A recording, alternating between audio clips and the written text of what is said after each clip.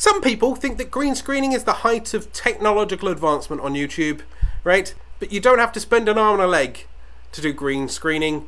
That's what we talk about today. How to do green screen on YouTube.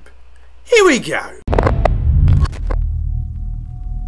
Hello and welcome back to another video. If you're new around here and you're looking to start a YouTube channel, grow your YouTube channel, or push your brand out there onto the second largest search engine on the internet, click subscribe, start creating. Now we've all seen it, those weird videos where people are flying through the air like Superman, or a funny little thing, or they're running news articles in the background as a kind of swish background, or you're magically in a news studio when you're actually just sat in a desk in your basement in Greenwich. Green screens can be a great way to add that little bit of pizzazz to your videos, or just make you stand out a little. But before we deep dive into how you can do green screening, and more importantly on a budget, I want to know, have you ever tried green screening? Have you ever had any problems with green screening? Do you find that you prefer more blue screen for tone reasons?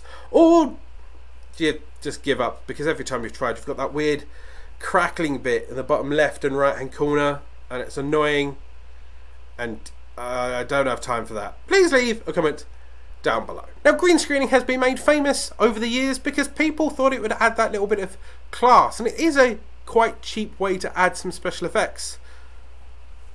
Because all you need is one of these. All you need to do is first of all pin up your green screen. Now this is a specific chroma green, right? But as long as it's consistent, then it doesn't matter what colour it really is, as long as it doesn't clash with any of the clothes you are wearing or your skin tone. The reason it's green is green's obviously not a common skin tone, and it can be a colour that's fairly neutral for most clothes. You can pin it up in the background. I've personally got a background holder, but you can pin it up on a wall, and then your core focus should be your lighting. Make sure that it's even. Maybe try and get a light either side. If you want more tricks and tips on the equipment, I've actually got links down below for not only the green screen, but the lighting I use. I've also got a video up here explaining what my setup is, and you can see how I set up the lights, and you can kind of emulate that. Now, once you have set up your green screen, something like this, you may have a few wrinkles, but what you then do is go into your editing software,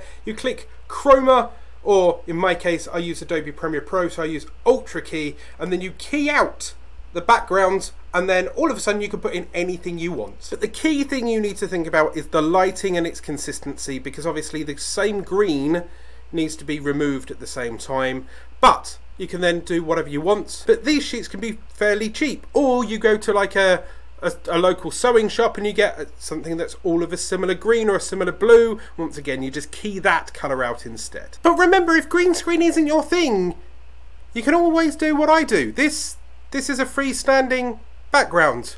You can link in the descriptions down below. I don't have a problem with keying this out.